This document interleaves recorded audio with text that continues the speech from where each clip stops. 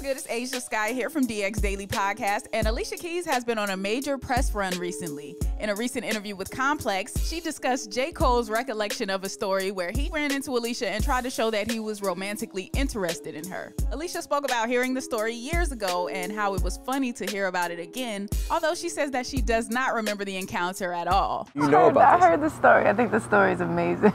Do you remember the look, or did the look not? I definitely can't say that I remember the look. I don't know if the look made it to me. Didn't work. I just don't know if it made it to me.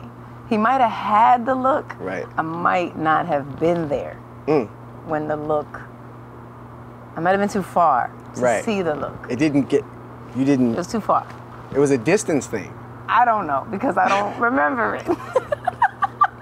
But he clearly remembers it. Yeah. And it's a good vibe, you know, because it's really cute because everybody has a story like that. Yeah. You know, that person that they're just like, if I could just get in front of them, they would feel me, I know it. Now, years later down the line, Alicia Keys and J. Cole did wind up doing a record together, but the record was unfortunately left off of Alicia's new album, Keys. That was actually the first time that we connected.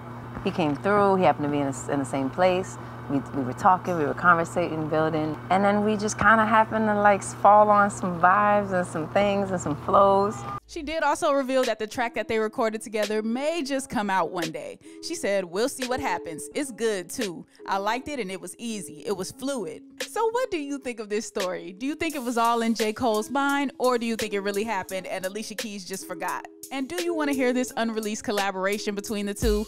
Let us know in the comment section below. Be sure to subscribe, hit the notification bell too. Subscribe to the DX Daily Podcast. And as always, keep it locked in to HipHopDX.